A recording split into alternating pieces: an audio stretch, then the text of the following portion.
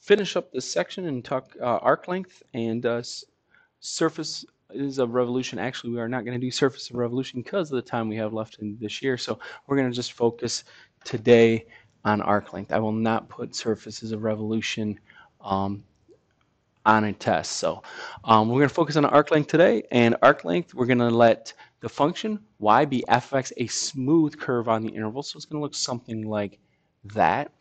Um, from a to b, the arc length of the curve between a and b is s is equal to the integral from a to b of the square root of 1 plus the derivative of x squared dx.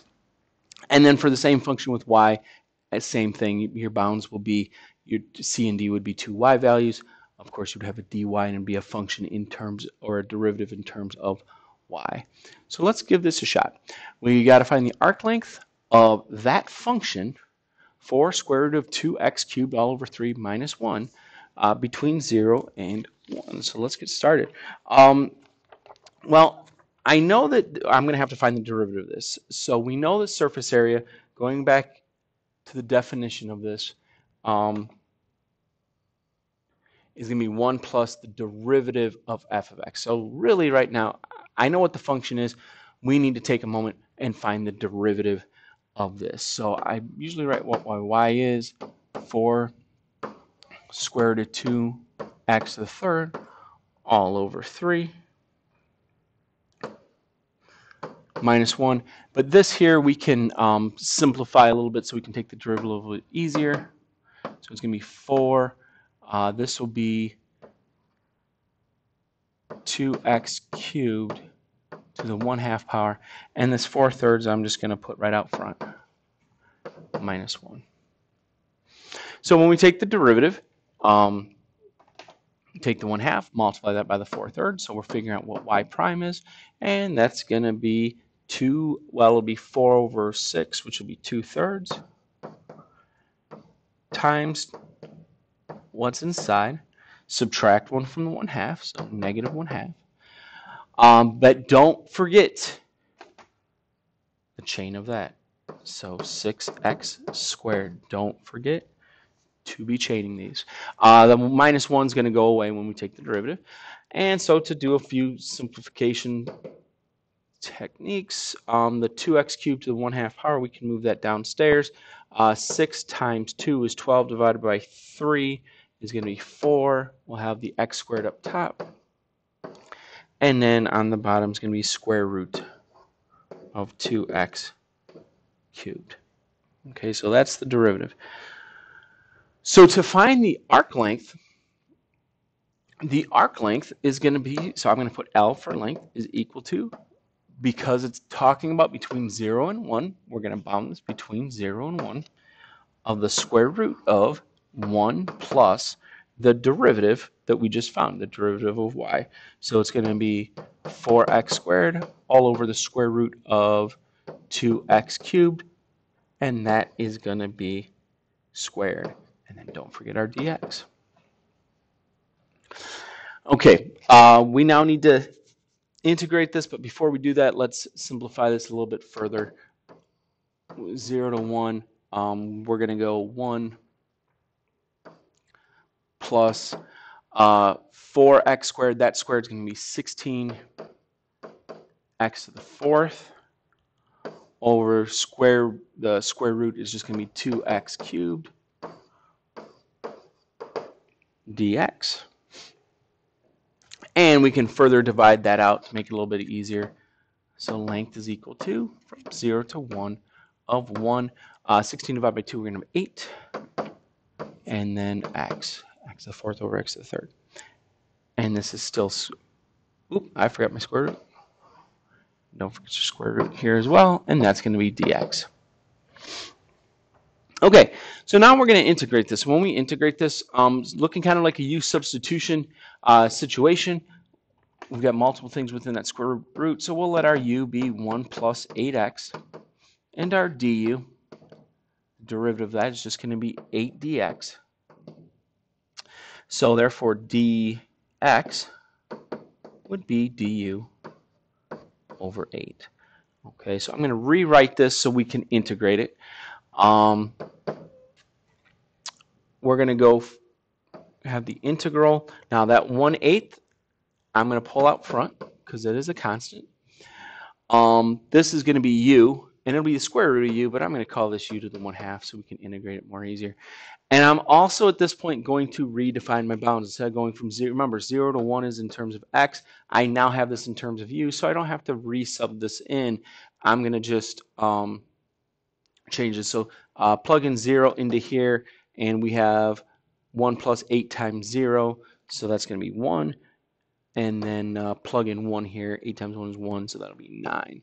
So we get the bounds from 1 to 9. And don't forget, we have our du.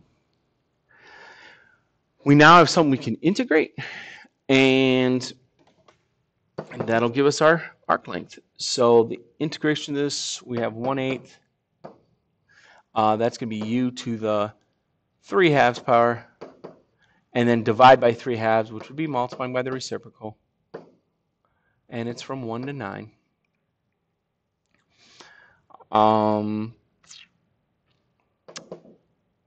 Keep the 1/18th out front.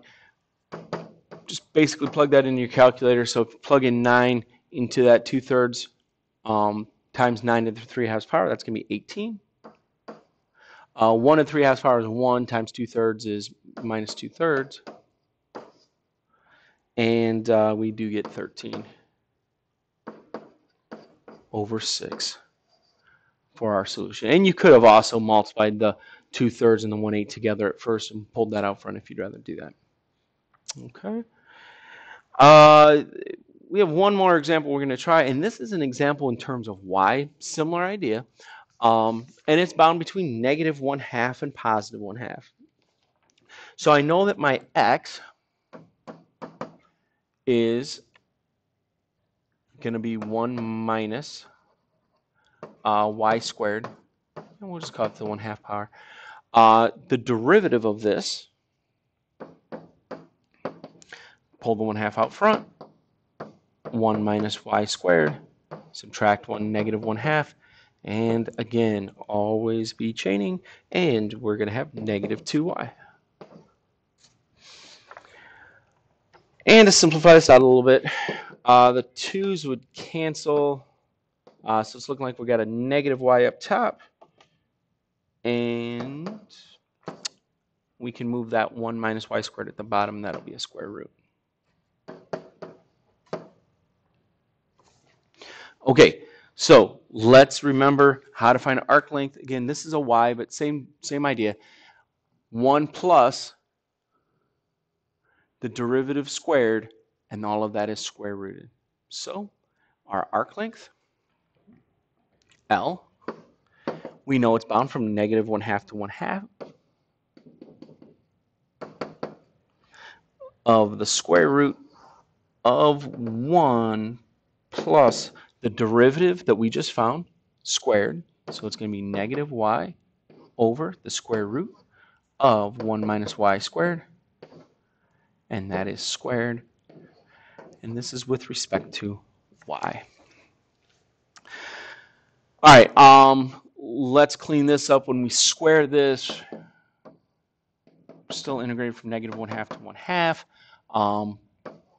We've got 1 plus, all right, negative y squared is going to be y squared. And we got a square root. That being squared is just going to get rid of the square root. So it's going to be 1 minus y squared. Okay, I've got a little bit of a mess right now with this integration. So what I'm going to do is I am going to, and I should have my dy as well, I'm going to get a common denominator. My common denominator is going to be 1 minus y squared. It's the only denominator we've got. So if I do that, things are going to work out kind of nice with this problem because I've got negative 1/2 to 1/2. And the 1 is really just 1 minus y squared all over 1 minus y squared. And then we're going to add y squared all over 1 minus y squared. So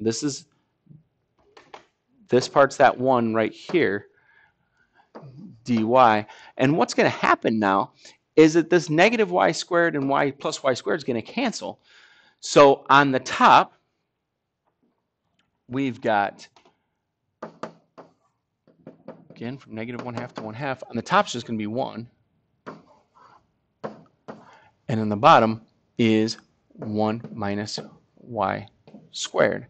And then we have our dy.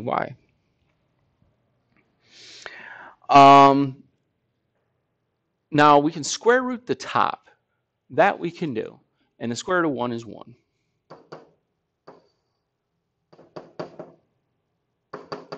So it's 1 over the square root of 1 minus y squared dy. Okay. Now, here's though where we need to start thinking about a few things. And thinking a while back, I'm looking at that function and I'm thinking, well, maybe we've got a u substitution. So that's the first thing that I'm thinking about, and we could call that u to the negative 1/2 power, move that up front.